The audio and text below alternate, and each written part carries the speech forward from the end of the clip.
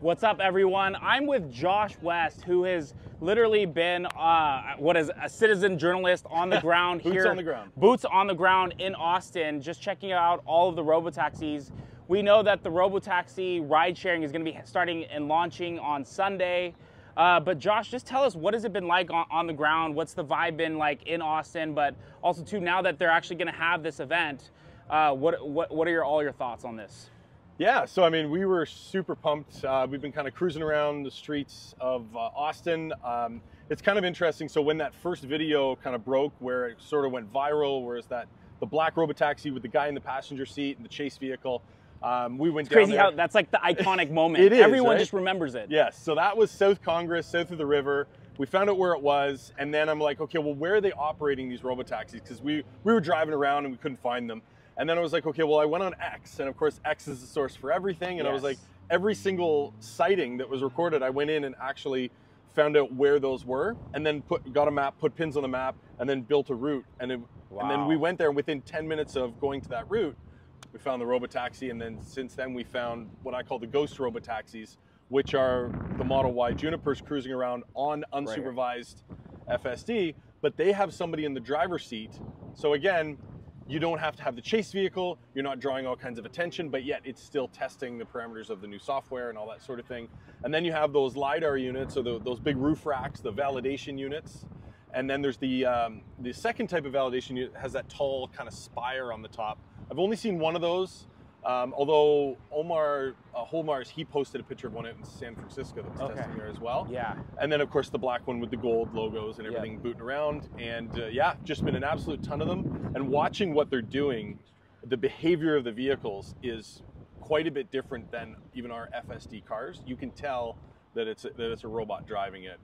They're practicing, going through construction sites and roundabouts and tight corners and blind corners, and then also pulling over and pretending to pick somebody up or drop somebody off.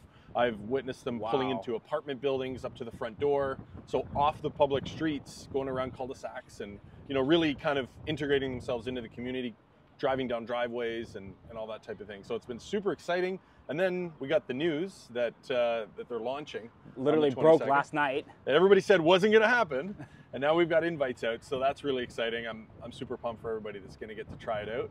And I think everybody's going to be surprised at how much further along Tesla is than what most think. Well, of course. I mean, Tesla never just does something like half-heartedly, or just their vision is scale, right? And they're doing everything for scale. And hopefully, as it happens in Austin, they're ready to roll it out to other parts of Austin, because again, you already even mapped out what their current locations are, but hopefully they go to the greater Austin area. Oh, 100%. And so, but I think I loved how you just talked about how, like, it seems like a lot of the things that are happening on the robotaxi are pretty robotic or pretty mechanical, right? The blinker, oh my gosh. Oh, right, so, yes. So the signal light. Yeah, so the signal light, but like, what are those things that are mechanical that you're seeing that stand out? Yeah, so things that stand out to me that a human wouldn't be doing is, for example, like when you and I change lanes, we're already inadvertently starting to move the vehicle over to that part of the lane to cross the dotted line, versus this thing is locked in like it's on rails. The signal light goes on, it's blink, blink, it's like 4 or 5 times, and then the vehicle moves over. And it's always in like a perfect pattern across that dotted line. And so it's very calculated, it's always dead center in the lane. And then the other cool thing is, when there's a blind corner, like a stop sign or something like that, and you can't see, it will actually stop at the line, pause, and then it'll like creep ahead so it can kind of look around the corner and that sort of thing. And again, that's not something that a human would necessarily do. They would just coast up to the front, lean over the front wheel, and kind of move their cameras around, right? Yeah. So it's just some of these things that you're seeing, you're like, yeah, that's very obviously a robot, because it's doing the same thing with precision every single time. Yeah, and that's going to be rinse, repeat. Exactly. Right? And they're very cautious. Yeah, and that's, we all know that obviously June 22nd was the date that may have tentatively gotten pushed if something happened.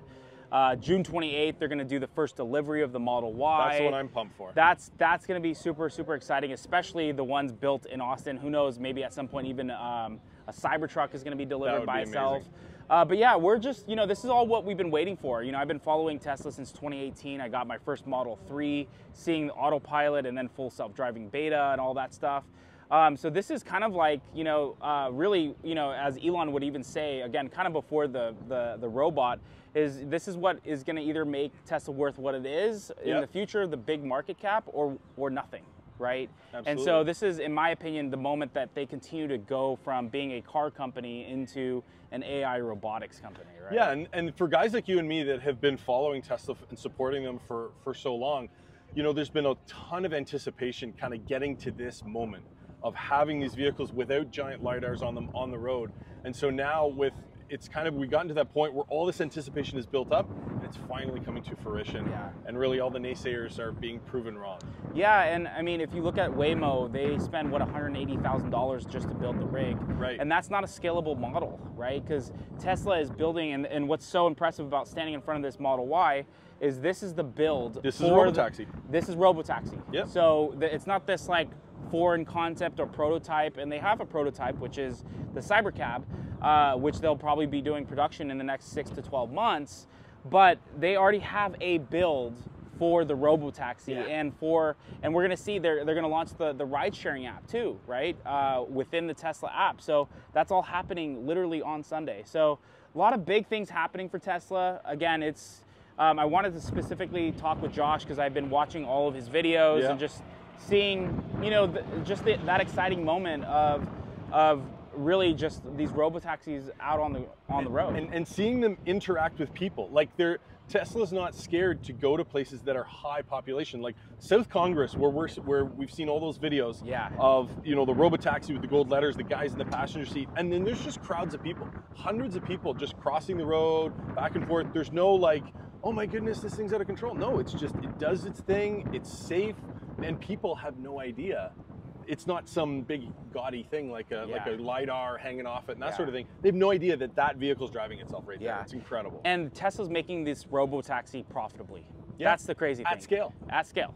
So I think we had on our podcast this morning, we were talking about how all of the legacy auto, they're not making profitable EVs at all, even BYD. And they're doing insane volumes. And yet Tesla has a version of the Robotaxi that they're producing today. They can produce more of these, the Model Ys, than the whole Waymo fleet, literally within a couple of days. So it's crazy. It's exciting time. Thank you, Josh, for being the boots on the ground in Austin. Man, absolutely. We'll keep cranking it out. Yeah, follow Josh West 24/7 on X and his YouTube channel. Pretty much every channel, he's the same thing there. Yeah, X, Instagram, YouTube, everywhere. TikTok, everything. Yeah. So, but yeah, very exciting times, and he will keep you updated as the boots on the ground. Awesome, man. Cool, man. Thanks, John. All right, yeah.